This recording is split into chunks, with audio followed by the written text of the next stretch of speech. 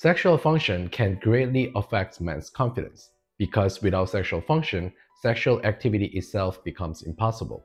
And if you cannot perform sexually, it's not just your own pleasure you're giving up, but also your partner's pleasure as well.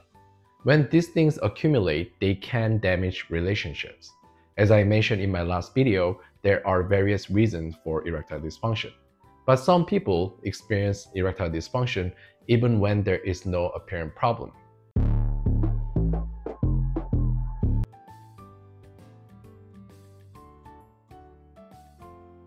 The main reason men's sexual function decline with age is testosterone. It is known that from the age of 30, testosterone decreased by 1% per year. According to the American Urological Association, typical male hormone levels are between 264 to 916. To simplify, let's make it 2.5 to 9. I said there is a 1% decrease from the age of 30, right? Let's make it 0.1 to make it easier. So the average of 2.5 to 9 is about 5.5, which is necessary to be a healthy male. Now, if a 30 years old male becomes a 60, and there's a 0.1 drop per year for 30 years, which becomes 5.5 minus 3 equaling 2.5. This is almost out of range. Then his sexual health starts to have problem. If male hormone drops quickly due to stress or various other reasons, sexual function will decline at earlier age. The second reason is vascular health problem. The most important aspect of male sexual function, erection, occurs due to change in penile arteries. These penile arteries have a slightly different structure compared to other arteries. Other arteries can control blood flow through contraction and relaxation, but the penile artery can contract, relax, and also twist like a spring. Normally, they are twisted, but when sexually stimulated, they untwist, expand, and control blood flow. To explain it simply, a blood vessel that is like twisted spaghetti becomes like a straight udon noodles when sexually stimulated. However, for these blood flow changes to occur quickly and smoothly, the blood vessels need to be flexible and move well. If they are not healthy, sexual function will naturally decline. I have a video on how to improve vascular health, so please take a look. The third reason is that as you age, various medical conditions that you get affects the blood vessels. The most common ones are high blood pressure, diabetes, hyperlipidemia, and gout. These conditions affect the blood vessels in various ways, such as bursting them with pressure, corroding them with high blood sugar, clogging them with fats, or piercing them with uric acid. Then the blood vessels, which are crucial to our sexual function, become damaged and sexual function gradually declines. Lastly, as you age, you tend to experience pain in many areas. Your back hurts, your knee hurts, your shoulder hurts, and so on. So it becomes difficult to exercise. Naturally, your exercise levels decrease, but the amount we eat doesn't suddenly decrease, right? Then you gain weight, and this extra weight causes various problems. When we gain weight, we feel hotter and sweat more, right? Oh, another important thing is a scrotum. For our scrotum to function well, it needs to be cool. That's why it is outside the body. But when you gain weight, we also get fat accumulation around the scrotum, raising its temperature. This significantly hinders the scrotum's ability to produce male hormones. Additionally, our body contains an enzyme called aromatase in fat cells. This enzyme converts the male hormone into female hormones. So the male hormone that we work so hard to produce are converted to female hormones in fat cells, further reducing masculinity.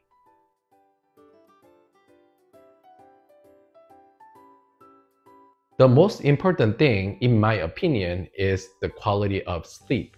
In reality, there are various causes for decreased male sexual function, such as age, hormone, chronic disease, and stress. But there are quite few people who experience erectile dysfunction even without those factors. However, Through seeing these patients, I found that many had sleep problems, especially those who work long hours or have irregular lifestyle. When I pointed out this issue and helped them improve their lifestyle and sleep quality, they often recover.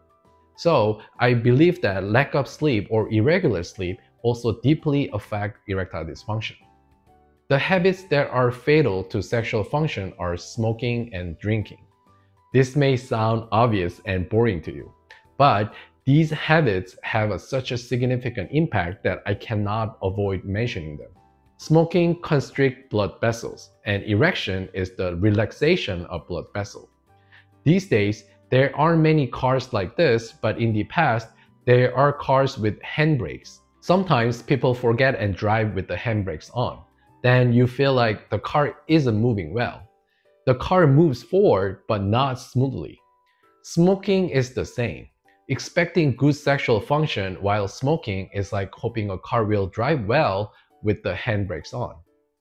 With alcohol, drinking in moderation has little to no impact, to be honest. But drinking to the point of intoxication or drunk makes your heart beat faster and stimulates the sympathetic nerve system, as many studies show. Our body's sexual function operates smoothly when parasympathetic nerve system is active. But alcohol stimulates the sympathetic nerve system, which is activated in tense or stressful situations, hindering male sexual function. So, if you find that you cannot perform well after drinking, you are suffering in this aspect. If you have no problem with 1 can of beer but start having issues with 2, remember this information and adjust your alcohol intake.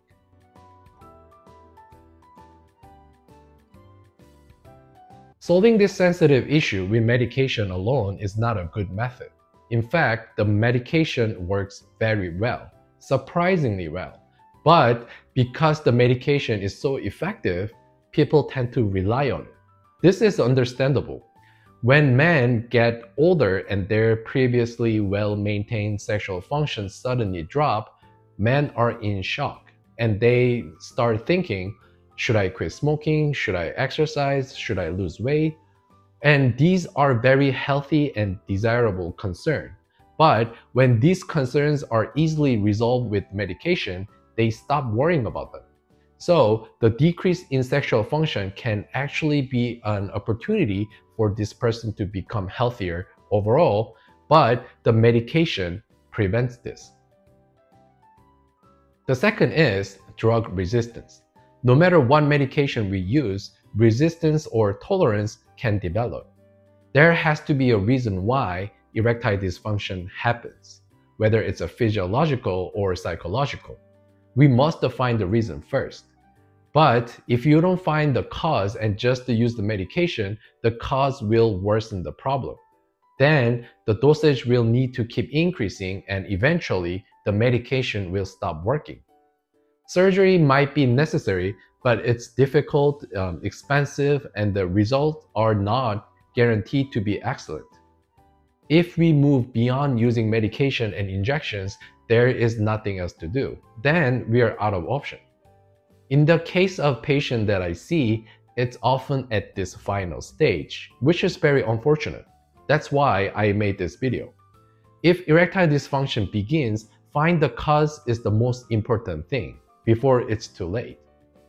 Thirdly, some people talk about size. Some say that taking certain medication or supplement help with the size or firmness of the penis.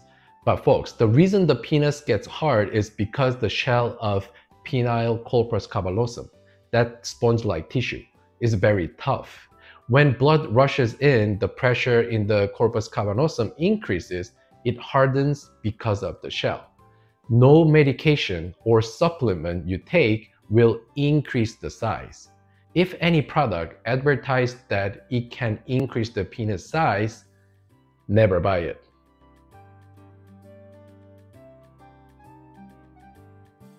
It's the hardness or rigidity. Men notice it immediately. It feels different. Then they start to feel very anxious. Because the thought that their sex life might soon end makes us very tense. When stressed, the parasympathetic nerve system, which activates sexual function, weakens, and the sympathetic nerve system, which appears in stressful situations, becomes prominent, causing premature ejaculation or loss of erection in the middle of action. Once this happens, man's mind becomes complicated. They start to overthink. In the next sexual encounter, they think, oh, what should I do? What if it happens again? We worry. And when it actually happens, their anxiety just spikes and the sympathetic nerve system is very sensitive and heightened. This leads to a situation where they cannot get an erection from the start. This vicious cycle makes men uncomfortable. I had so much to say about erectile dysfunction that the video became longer than expected, so I had to divide it into two. In the next video, I will talk about the fundamental way to help with erectile dysfunction. If you found today's video helpful, please hit the like and subscribe to the channel. Remember, health is wealth, so invest in yourself. This is Dr. Sean, making health easy for you. See you next week.